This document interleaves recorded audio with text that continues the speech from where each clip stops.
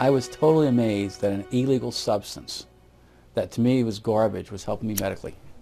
I was bedbound for about 5 years. I couldn't hold a job. I had to quit school. I was near death. I believe that medical marijuana saved my life. I see it as a kind of wonder drug of our time. What this really is the marijuana legalization lobby taking advantage of sick patients. Legitimate sick patients need legitimate medications. It's medicine.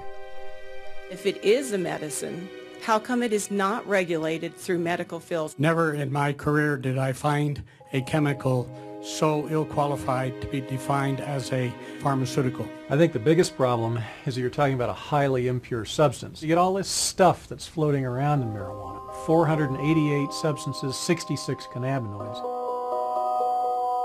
If you find a positive effect, then that justifies drilling down deeper and deeper to see where this positive effect is coming from. There's quite a bit of evidence that suggested that cannabis would be useful for a number of indications. Migraine and nausea and vomiting. Marijuana contains anti-inflammatory, antioxidant, and probably anti-cancer compounds. We found that cannabinoids can almost completely cure cancers in these mice. Do you think that there has been much of a conversation about the science? Not nearly enough. Not nearly enough. I think the political controversies have harmed the research side. You would think that our policies in this country should be driven by science, but I think for the most part they're not.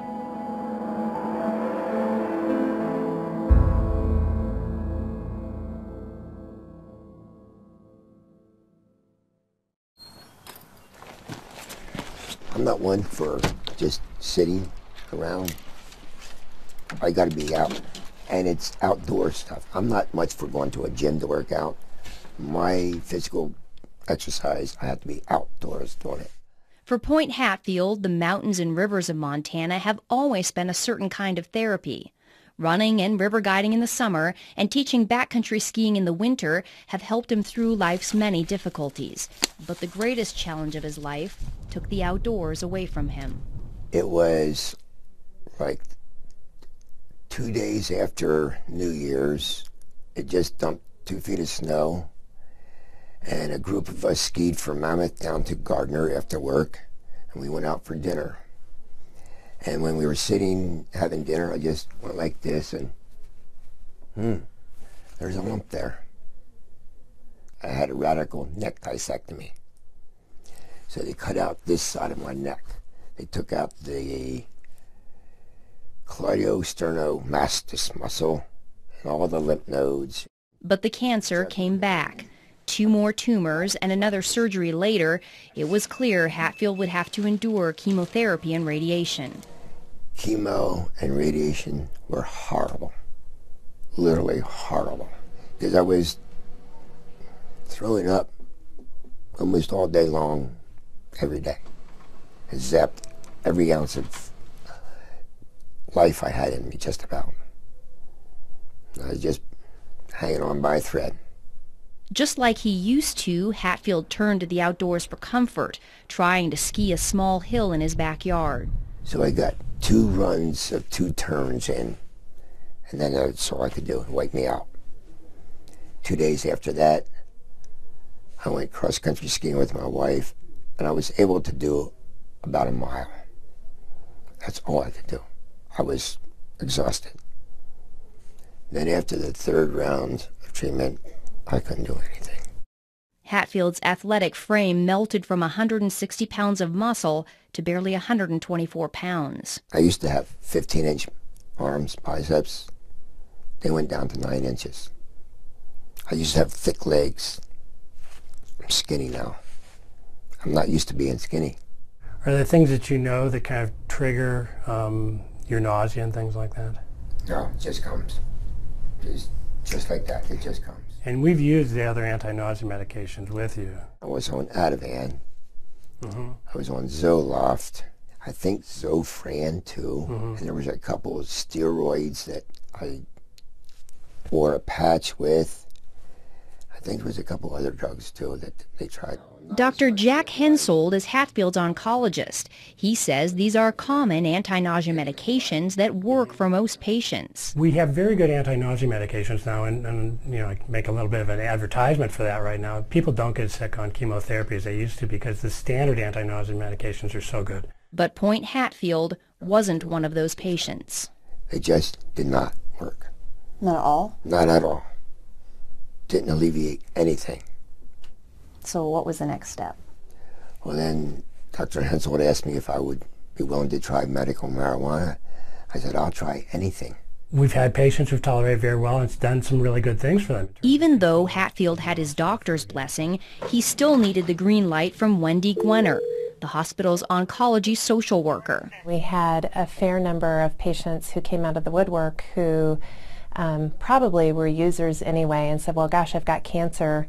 Can I get a card? And the answer is no, you can't. Gwenner carefully evaluated Hatfield's case, just like she does with every patient, before signing off on the medical marijuana recommendation. We have to be screening you and making sure that we've used appropriate medications as first-line treatment if our antiemetic medicines have not worked well, and we've gone through our cadre of medicines, then we would go to medical marijuana. After I got the medical marijuana, it just alleviated so much of that sick, pukey feeling, and alleviated the throwing up.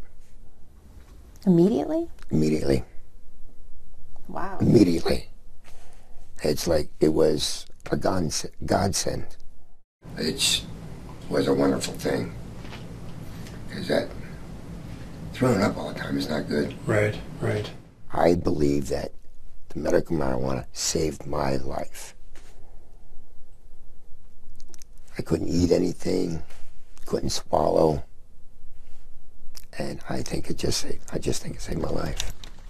5 years after he was first diagnosed, Hatfield is cancer-free and enjoying Montana's beauty again. Nowadays, he says the beauty isn't the only thing he loves about this state.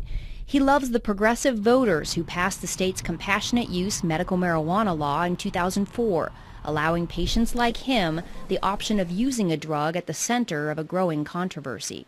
There's a false stigma attached to it, and I'm doing this interview to help other people. Why not? It's our job to help other people. It's our responsibility. If we can do something for people, why not do it? If something can help somebody, why not let those people have that? Impassioned pleas from patients just like Hatfield have been the spark behind a nationwide movement to allow access to marijuana as a medicine. By the fall of 2010, 15 states had passed laws similar to Montana's. This is all in direct conflict with federal law. Since the 1970s, the U.S. government has considered marijuana a dangerous drug, one with a high potential for abuse and no accepted medical use. It's known as a Schedule I drug, the most restricted category. Marijuana shares its Schedule I status with drugs like heroin, ecstasy, and LSD. Drugs that have a high potential for abuse but do have an accepted medical value are placed on Schedule II. Some of the drugs currently on Schedule II are methamphetamine, cocaine, opium, and morphine. Doctors can legally prescribe medications on Schedule II. They cannot prescribe Schedule I drugs. So doctors like Hensold cannot legally prescribe marijuana to patients like Hatfield. Instead, state marijuana initiatives carve out a gray area, allowing doctors to make a recommendation for medical use. But they do so at their own peril, since the federal government still views any marijuana use, even medical, as illegal. The government publicly says, well, marijuana's not a medicine because we don't have enough studies to show it, or we don't have this, or we don't have that. And you go, well, here I am. You've been sending me this for 28 years. Every month, Florida stockbroker Irvin Rosenfeld receives a tin of 300 federally grown and rolled marijuana cigarettes, complete with a legal marijuana prescription glued to the side. Does it seem hypocritical to you? Of course it's hypocritical. Of course it is. I mean, the fact they've been giving it to me for all this time, they've given me over 120,000 medical marijuana cigarettes so far in my lifetime. In the 28 years, 120,000. Rosenfeld is one of 4 surviving public patients in a little-known federal program. I show them my tin can, I show them my marijuana, they go, what? What do you mean the federal government grows this? What do you mean the federal government supplies this? They have no idea. It was called the Federal Investigational New Drug Program. Since applications to the program are confidential, the exact number of patients who made it in is unknown. Rosenfeld believes he was one of about a dozen patients who received legal marijuana cigarettes from the federal government. We were able to convince the government that nothing else worked, and so they had no choice but to give it to us. Rosenfeld argued he needed marijuana to treat his terrible pain caused by a rare disorder diagnosed at age 10. It's called multiple congenital cartilaginous exostosis, which means bone tumors on the end of long bones, that whatever tumors I had at puberty will grow as I grow.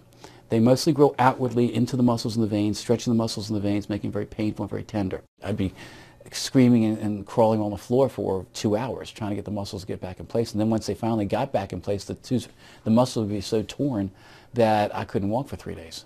On top of the pain was the knowledge that any of the hundreds of benign tumors in his body could become malignant at any time. Rosenfeld spent his youth and teen years on synthetic morphine, muscle relaxants, and sleeping pills. By age 20, he was taking more than 200 pills a month, and he was a vocal critic of illegal drugs. I hear kids talk about drugs and things like that, and I go, why are you doing drugs? I mean, look at all I have to do. You'd be thankful you're healthy.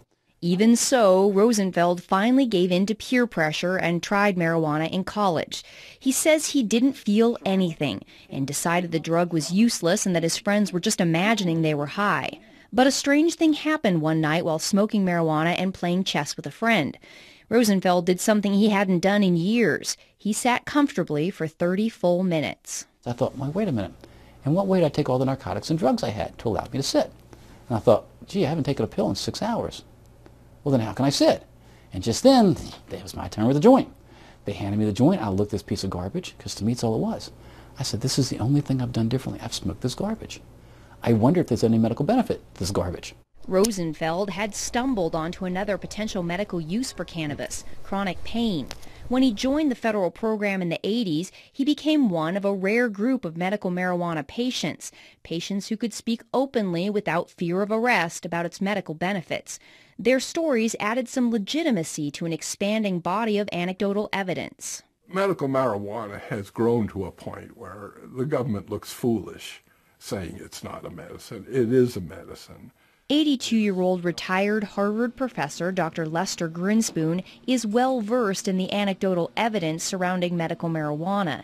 He's told Urban Rosenfeld's story along with many other patients' stories in his book Marijuana, the Forbidden Medicine. His opinion of cannabis has come a long way since he first began investigating it as a young assistant professor of psychiatry at Harvard in the late 60s. Back then, he certainly did not see it as a medicine.